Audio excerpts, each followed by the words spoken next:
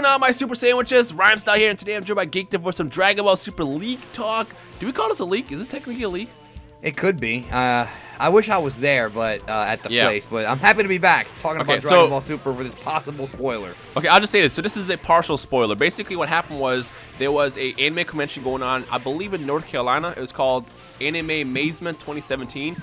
And for some reason, yeah. Animazement 2017. For some reason, yeah, it was North Carolina. I'm looking at it right now. For some reason, Linda Young and Ryusei Nakao, the voice actor for Frieza, were there. And Linda Young, to those who don't know, was the original raspy Frieza voice from back in the original Dragon Ball Z series. Also famously known for her Genkai. Technically, she was the second Frieza. The first one was Pauline Newstone. Right, Just right. wanted to throw that out there. But most famously, she's Genkai, one of the most amazing, perfect fits for Genkai.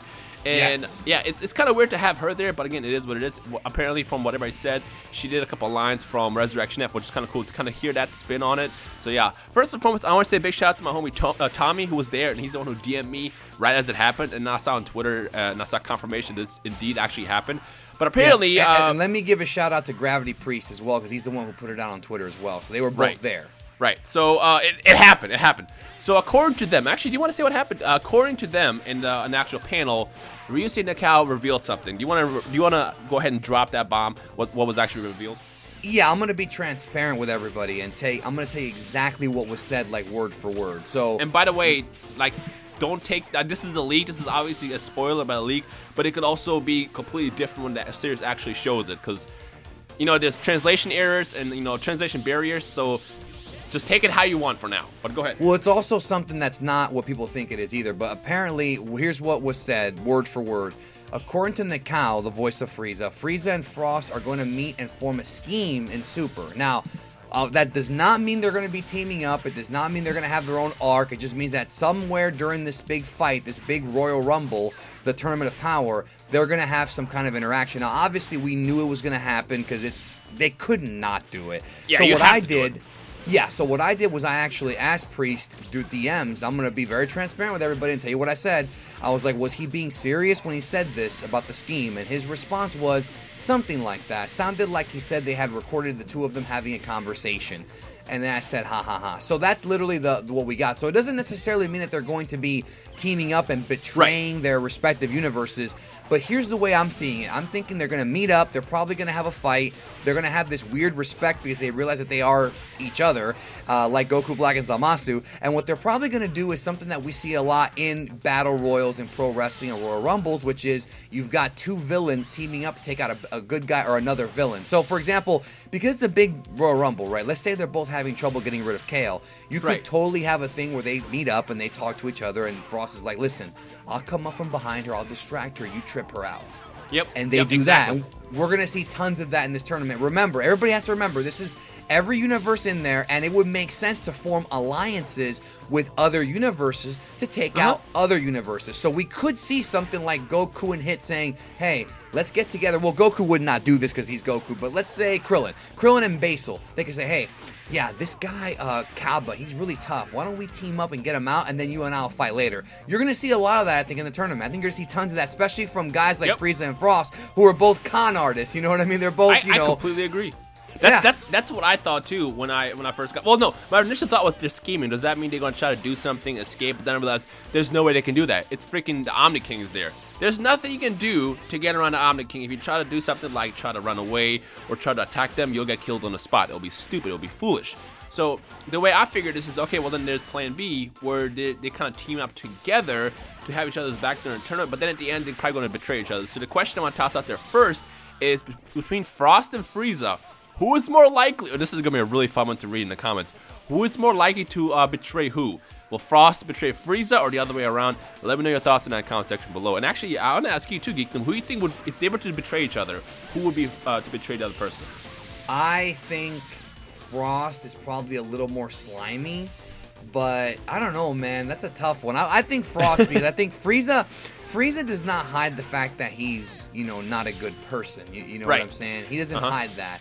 Whereas, Frost does hide it and hid it for so many years. So I think out of the two of them, I do think that he's probably the slimier one of the two. I gotta go with Frieza. Really? Okay. Why is that? The reason why is because it's Frieza. He's evil. He's a douche. He's like the definition of a prick. Yeah. And I feel like even though you can develop this special, like, relationship with, Frost because they're in the same race, basically, I feel like end of the day, it doesn't matter if that was even his dad. He'll probably shoot him down any second. I mean, how many times has Frieza killed his own men? Just cuz. Many times. Yeah. All the time. You're right. So I feel like before Frost even has a chance to betray him, Frieza will be like, okay, you know what? I'm done with you. You're dead. But at the same time, he did show interest of rebuilding the Frieza army back in this arc, when he tried to recruit, Vegeta. So there's also the possibility he might have that as an idea, and he might think, oh, well, you know what? Maybe I can recruit him. But at the same time, he technically only has, like, what, 24 hours for a tournament, technically? So I don't think there's going to be any way around it unless they make a stipulation where it's like, hey, if you win, you can come back to life. In which case, maybe then he might scheme something that's like, oh, you know what? If we survive, if we beat this, we're teaming up together, which could also potentially be... It could be an arc in the future. But again, it's a very, very small what if, depending on what the situation is. Because again, we still don't know why Frieza is going to come back or what the deal he is given. Honestly, what I think is going to happen is because Goku has been an idiot and has been bribing everybody, I feel like what they're going to tell him is, look, man, if you join, you get a wish. And I feel like Frieza's wish is obviously going to come back to life, in which case it could set up something in the future. Again, that's not saying anything. That's just how I perceived it. Well, Super Dragon Balls only give you one wish, though.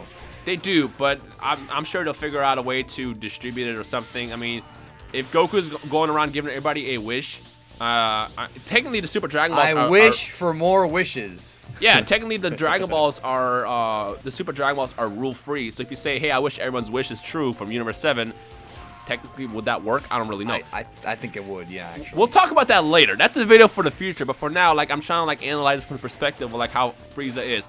And again, if Frieza is serious about recruiting, for the future, Frost could be a great right-hand man. But at the same time, it's Frieza, and I can see him just kill him easily on the spot. And, like, thing is if Frost is to take out Frieza and betray him, he'll have to kill him. And he does have his poisons and stuff, although he can't bring his poison, so he won't even have that. But then again, it's Frost. I could also see him try to tuck something else underneath the sleeves that can, be used against anybody. But I don't know. End of the day, I feel like Frieza's more slimier than Frost because he doesn't try to hide it. And if there's anything that Frost tries to do, he'll kill him on the spot.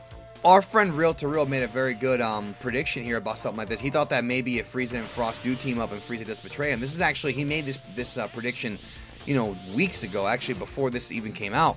He thinks that might actually, in a way, turn Frost into kind of a good character, like a kind of not a good guy, but like a sympathetic character. So maybe Frost might actually change his ways. In other words, Frieza might be so evil that he might convince Frost to be a decent dude.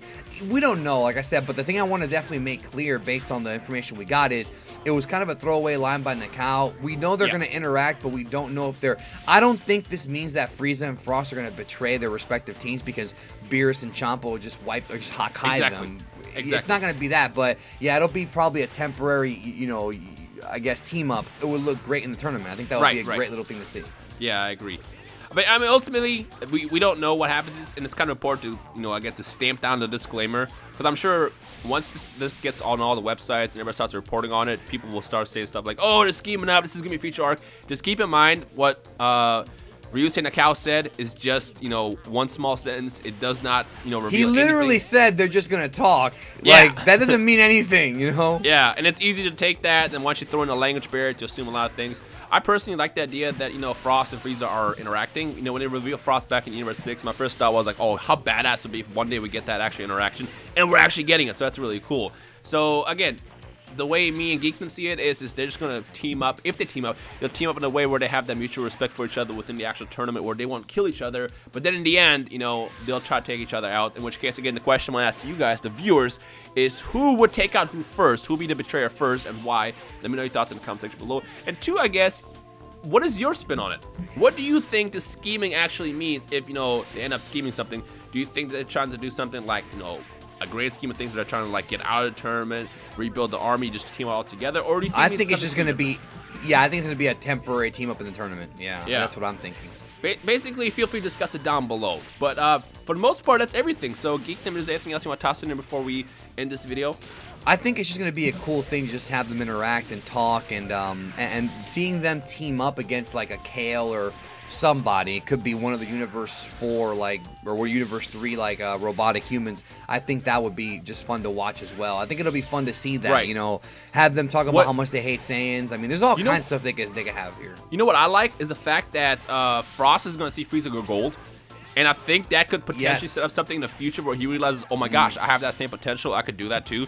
And maybe we can get a Golden Frost some point in the future. Like, the way the Very series is possible. setting up Dragon Ball Super is there's so much unlimited content to come. I mean, for example, Vegeta can go to Planet Sadal still. We all want to see that. You know, seeing Frost go as far as Gold and get some kind of revenge against everybody in Universe 6, including people in Universe 7. Like, there's so much stuff you can do with the series, and I feel like every time they set these small things up, it's for a potential possibility in the future. So fingers crossed there that we do Dragon see that Ball kind of, Room. Yep. Exactly, the Right. Dragon Room. With that said, though, I guess that's everything. Let us know your thoughts in the comment section below on what this interaction between Frost and Frieza could mean. Again, who betrayed who? Anything else you want to toss in there, feel free to do so down below. Anyways, you guys enjoy the rest of your day. This has been Geekdom and Rhymestyle, and we'll see you guys next time.